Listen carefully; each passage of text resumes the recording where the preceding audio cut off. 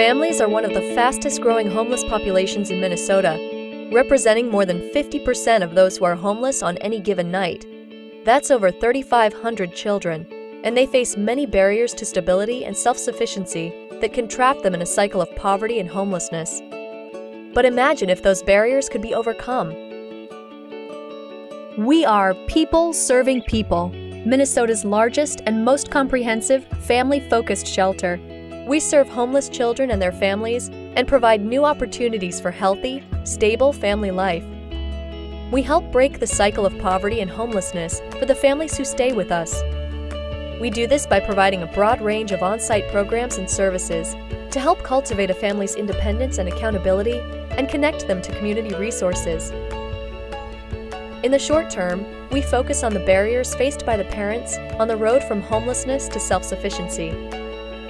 Our advocacy services help parents make valuable connections to people, programs, and services in the community.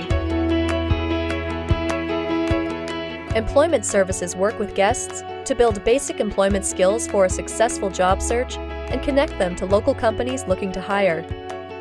In the long term, we focus on the children, providing opportunities for success that many of us benefited from in our youth.